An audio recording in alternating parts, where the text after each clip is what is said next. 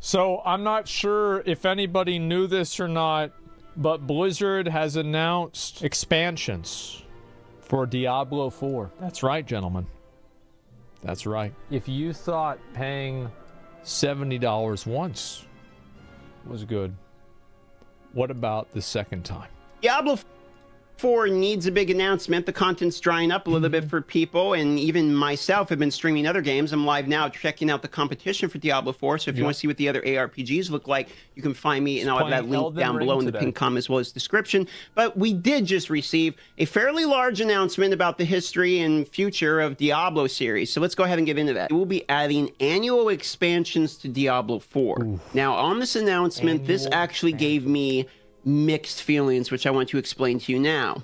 So, like, personally, I don't really give a shit about this because, like, I can just buy the expansion, right? It's not a big deal. I have the disposable income to do that.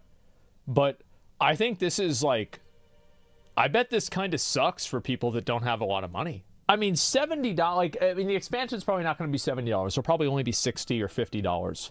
But still, that's a lot of money to pay every year. First, let's explain what's going on. This is an interview by Dextero. If you want to read the full thing, as usual, I will have my sources linked down below. Now, Diablo 4 GM confirms annual expansions for the game. Now, if you are not familiar with... He's talking about not Game Master. He's talking about Rod Ferguson. An expansion exactly is to the Diablo franchise. This would be like Lord of Destruction for Diablo 2 or Reaper of So for Diablo 3. Effectively, these are purchasable portions of new content, which very often mean they are mandatory if you wish to play a live service game at the peak with everybody else. You pretty much always buy these expansions. For instance, when World of Warcraft was constantly launching expansions, there were some people that didn't buy Lich King that stayed in Burning Crusade, but not very many. Like the people that are actually playing the game, they're all going to buy these expansions. This does sort of make sense because, as we know, in the campaign, it leaves at sort of a cliffhanger. Yes, we kill Lilith, but no, we do not have all of the big bads out of the way. Nope. So, what exactly did they say for annual expansions? Well, take a look here. This is Rod Ferguson, an answer to the question about asking what exactly the future of Diablo 4 looks like. He says, but you know, it's years and years. That's the thing we're focused on. When you look at the launch of the game in this first season, we see that building a foundation on which can build for the future. So as Why do you say that whenever you're going to get rid of all the stuff you added in Season 1, though? Like, what the fuck? Look at our quarterly seasons and we look at our annual expansions, those are things we're really focused on for our live service. We've got plans. We have storylines that go well into the future. We've got plans. We're always leapfrogging our seasons and leapfrogging our expansions. So it's something we are going to do for a long time. Yep, sure. We're excited. I bet. He continues with, when you look back and realize that there were 11 years between Diablo 3 and Diablo 4, that feels like we didn't live up to our players, our community. That's true. Diablo 3 was a joke. It was only, I'll say it again, people going to get mad, and I want them to get mad. Diablo 3 was a decent game on release beside the bugs, and there's like some balance issues, but like overall it was a decent game. But Reaper of Souls sucked, and they did nothing in the seasons to make them interesting except for like 2 times.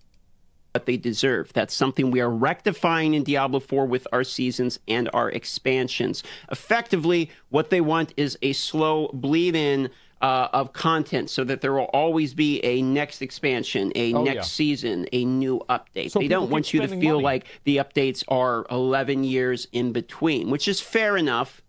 Now, I have somewhat mixed opinions on this, admittedly. First of all, I like to hear new content is coming to the game. Sure. That is always going to be something I am going to enjoy, considering my firm opinion right now is there is not currently enough content in the game for me to want to log in every single day, and I am playing Path of Exile. I've been very clear about this. So for me, when they announce that, yes, there will be new expansions, I think, great. That means there will be new content. But a part of me also thinks that, hey, this new content that we should be adding to the game should be fixing the original game. The focus should be right now on actually adding into the content that me and the other consumers have already spent our money on purchasing. And while expansions will be great too... Yeah, they're going to fix the game with the first expansion, guys.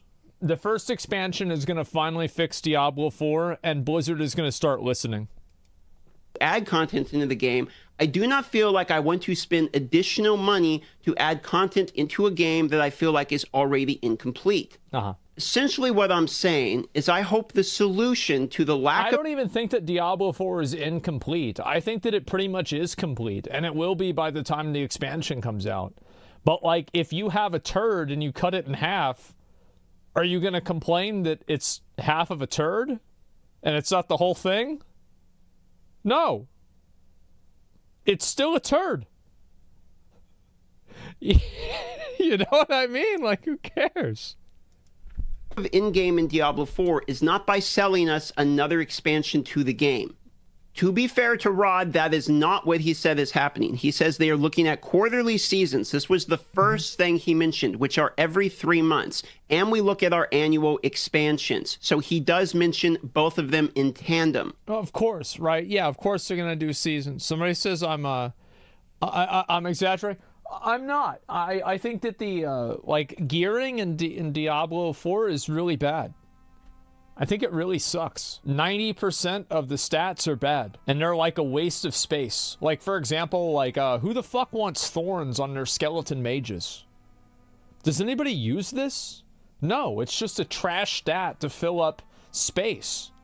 Like, it was so hard to get good rings as a necromancer for no good fucking reason. It was awful.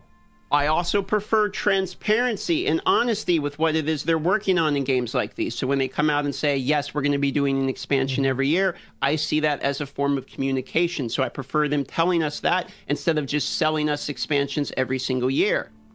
I am also not... I think that, like, really, it's that there's no real replayability. Yeah, exactly. Somebody says, Asmon criticizes WoW for not being designed for casuals and Diablo for not being designed for 1% no-lifers. I understand that for you, you're not that smart. And so you think of it on that level. I understand.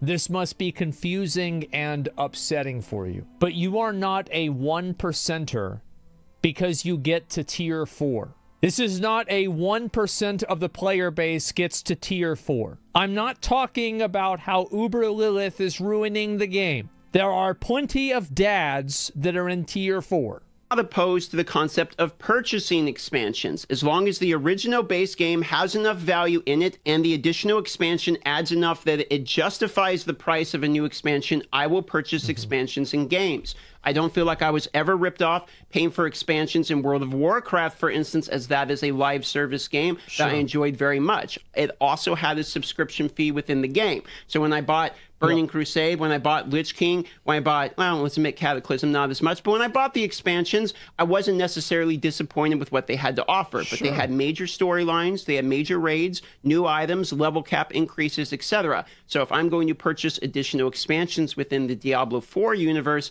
I'm expecting the same level of delivery.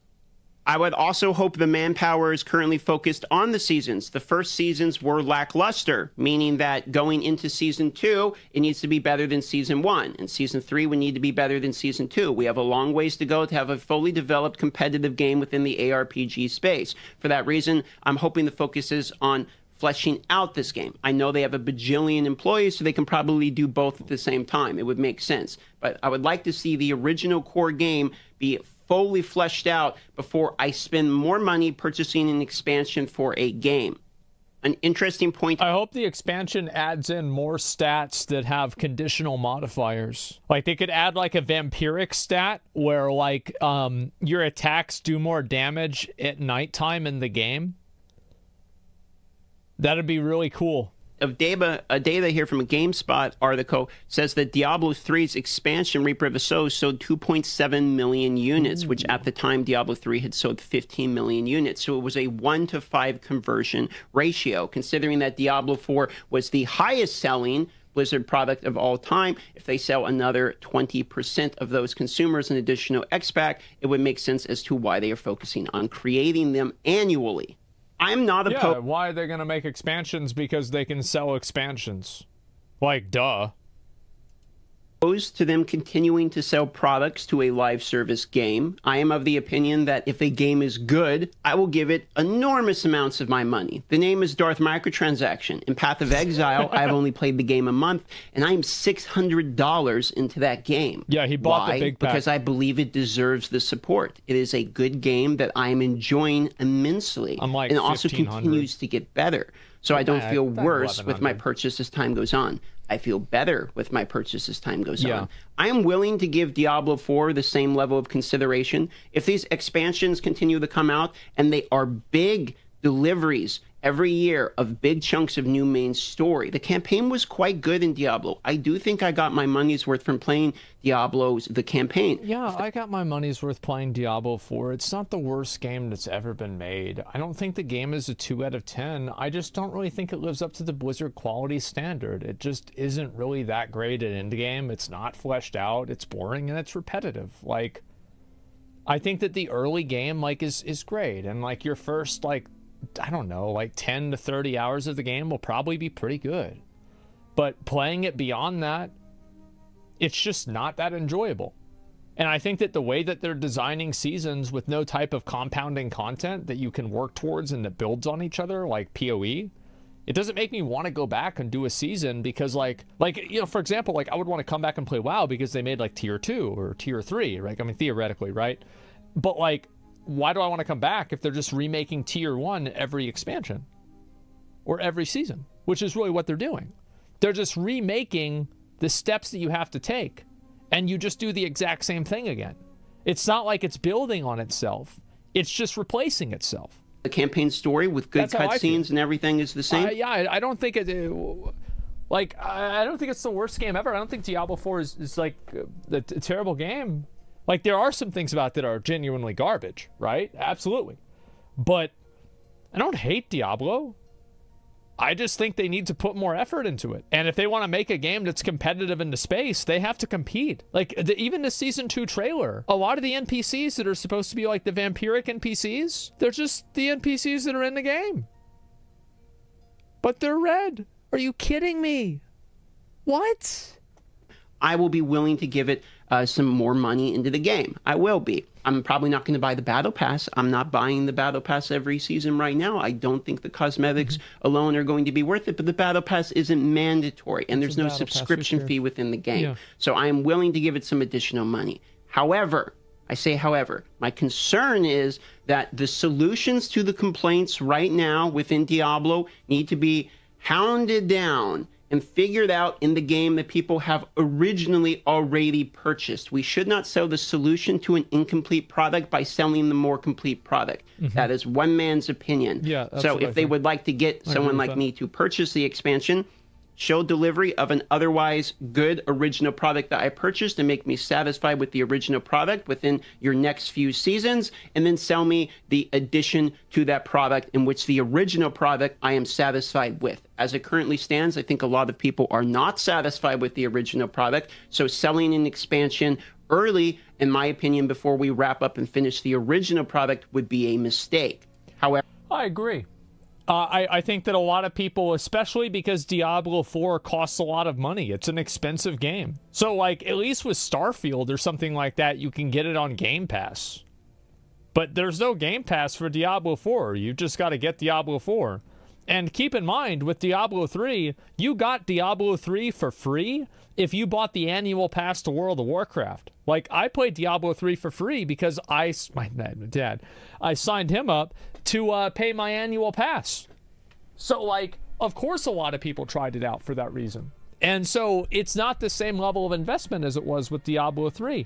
But the truth is that, like, I think a lot of people are going to be like, well, fuck, man, I already spent $70 on this game. They want me to spend another $60, and you know there's going to be like 3 or 4 editions of this game. Oh, my God, of course there will be. Why not? And so, and that's what people are going to be like, $90 for the, you know, executive ultimate master wizard bundle. And guess what? It's going to be expensive. So yeah, they released a game. Yeah, and you've got to have it to where people are at least kind of happy with the base game. or it's at least been it's been a lot of time. Like Diablo 3 came out in 2012. It came out in May 2012. And Reaper of Souls came out like 2 years later. It's not like Reaper of Souls came out a year after Diablo 3. No, it came out a good amount of time afterwards. So if you're releasing an expansion this early on, I think people are going to be kind of frustrated. People's reaction to Diablo 3 was so much worse than this? Yes and no. So the reaction to Diablo 3 was really bad, but one of the big reasons why it was really bad is because the game was like fundamentally broken. Like things didn't work in the game. And you could say like resistances, yeah, true. But like things didn't work in the game like most of the mob abilities, right? It was like really, like Diablo 3 on release was really broken. It was. Like if you think Diablo 4 is broken, nothing compared to Diablo 3. However, they say annual expansions. They didn't say the next expansion is coming right now.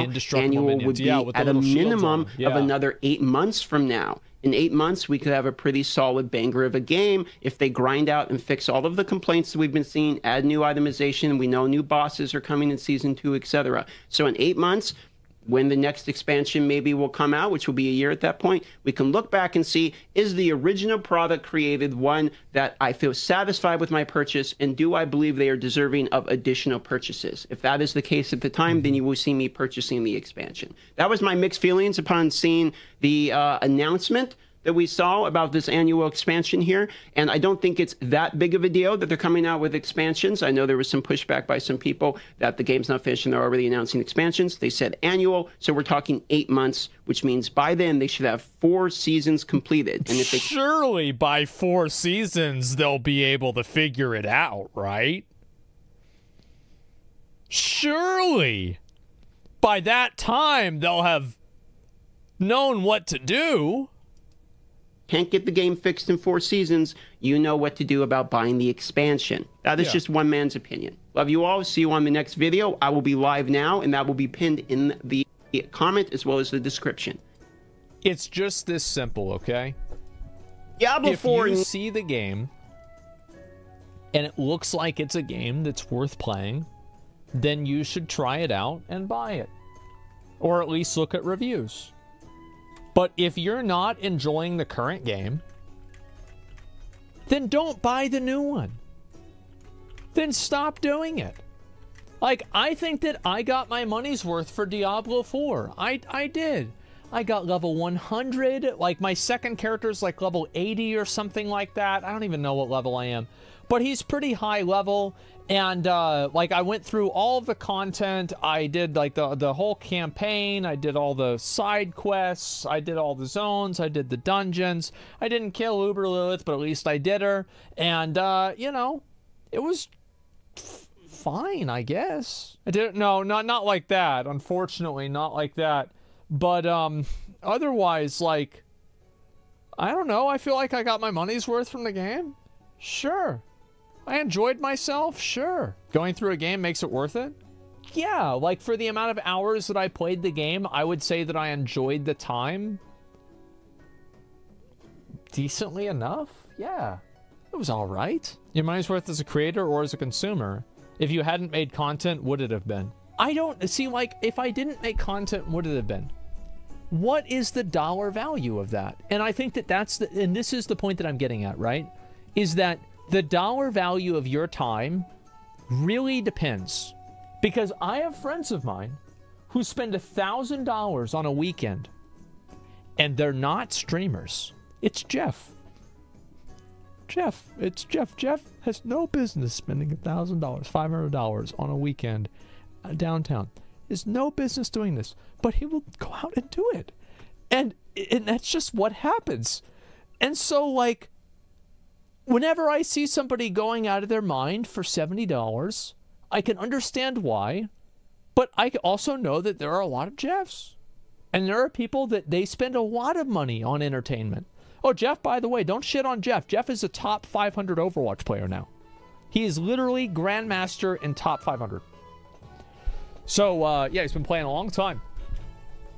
And, look, I'm just saying, like, it's a decision based off of the value that you see. There's only 500 people playing. Well, whatever it is, right? That's probably what I should tell him. But either way, is Jeff Cody's brother? Yeah, it's Cody's brother. And but the point that I'm getting at, right, is that the dollar value of your time really depends on what you want to do. Perceived value is subjective, yes. Like, I feel like I got my money's worth for Diablo 4. If I only had $60 a year to play video games, the truth is I probably wouldn't spend that $60 on Diablo 4. If I only had a very small amount of money to spend on games, I would probably play free-to-play games. Straight up. Like, I would probably play something like that. $60 a year? Yeah. I mean, like, if I was like a kid, right? Because, like, kids don't have that much money, right? They'll get money on their birthday or on Christmas, and other than that, maybe they get a little bit of money for allowance, and that's about it, right? Yeah, you can play PoE, play Genshin, like, and that's why a lot of kids play these games, because they're free to play, like, unironically, that's why. So, like, I just think that you should make the right decision. You should make the right decision for your money. And the best way to do that, in my opinion, is by watching streams or by watching videos. In my opinion, I think watching streams is 10x better than videos, because in videos, they cut out the boring part. In streams, you get to see what it's really like. Tune in on Twitch, watch the new game be played by your favorite streamer. You know everybody's going to be playing the new Diablo expansion, regardless if they say they're not going to or not. They're all going to be playing it. And so you can tune in and watch people and see it for yourself. And that's what I think you should do.